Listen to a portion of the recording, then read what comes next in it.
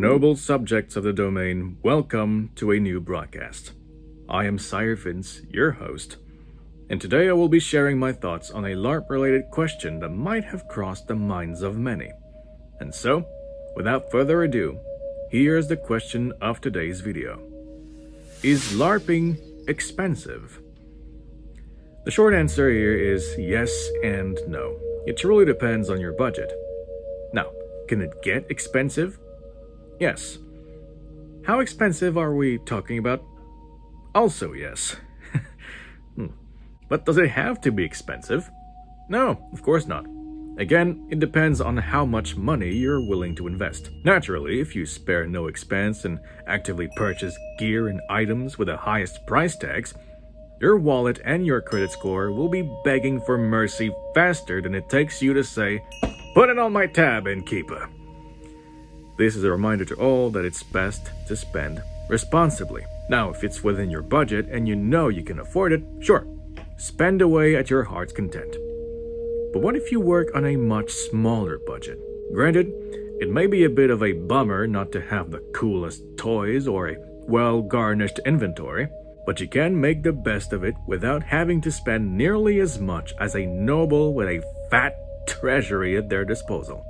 Basic items and gear are generally more affordable and beginner-friendly, and you have the possibility to build yourself up over time by adding an accessory or two after each game, for example. Starting small is best for tighter budgets and is an opportunity for great character development. Hear me out on this one.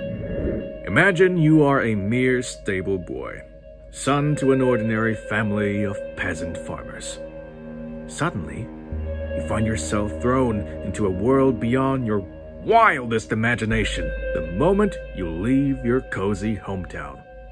A world filled with mystical beasts, dark overlords, savage hordes, magic, political intrigues, unresolved mysteries, and so much more. Countless doors now open themselves to you. Endless potential is within your reach. So tell me, stable boy, which path are you going to take?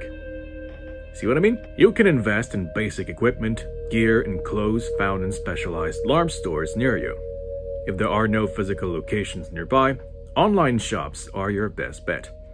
You can save up more depending on how you build your costume. Sure, you can buy simple LARP clothes in specialized stores, but you could also channel your inner Macklemore and go thrift shopping. You would be surprised what treasures you can find, if you know where to look. Been there, done that for several years, and I tell you, it could be worth your while.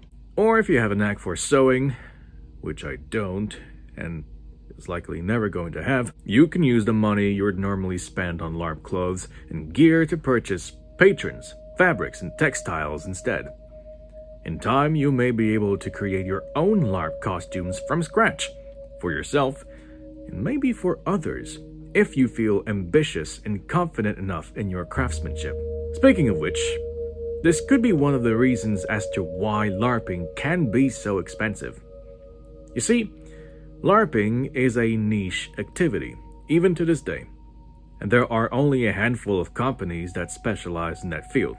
Most companies who offer LARP-related products and services are majoritarily composed of artisans who, for the most part, make those products by hand. Understandably, their craft does not come cheap. If they were produced en masse in factories, it would all be much cheaper, both in price, but also in quality. Personally, I don't want that happening. Besides, you can't spell artisanship without art, and as an artist myself, I insist on encouraging and supporting artisans locally and abroad.